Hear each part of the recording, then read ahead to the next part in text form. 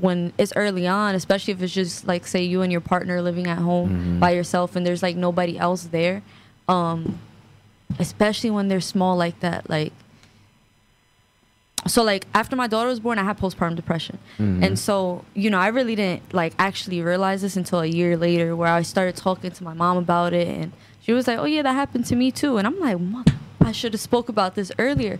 But it really gave me feelings like, yo, I have to like get away for a second and just take a breather.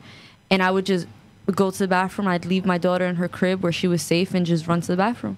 You know what I'm saying? Times where she wouldn't stop crying, and it's like nothing that I would ever do to hurt her. It wasn't like that. It was more so I had a fear of her dying or something happening to her, or me dropping her, or something that I did that would cause her harm. Right. And like on accident, obviously, not purposely, you know, but it made me want to get away. And then I just realized like I had to kind of, how do you say, like, it's okay to get away, but like you also have to deal with it, because regardless, however long I stay in the bathroom, she's still gonna be crying. Right. I still got to deal with it. Yeah. And one thing that I really kind of helped me get away was like doing things for myself, like cooking for myself, or like doing the art, you know what I'm saying, for myself. After she fell asleep, I'm like, damn, I'm tired, but you know what? I have to stay up so that way I could do something for myself. So it's like, all right, am I gonna go get some sleep because I'm really tired? Or am I going to stay up and watch a movie, or just do something where I could be alone? You know what I'm saying? Kind of like enjoy my own time and really get back to like knowing myself. And just little things that give me joy. Reading a book or going outside for a little bit and just sitting on my porch.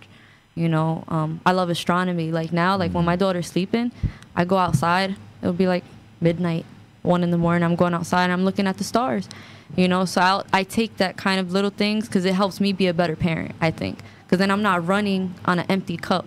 I feel like I need to take care of her, but I also have to make time to take care of me, because I can't be good if I'm not, I don't know, like I'm not full. Like I'd rather my child have a happy parent than like a drained, miserable one. I don't know. You know what I'm saying? I get what you're saying.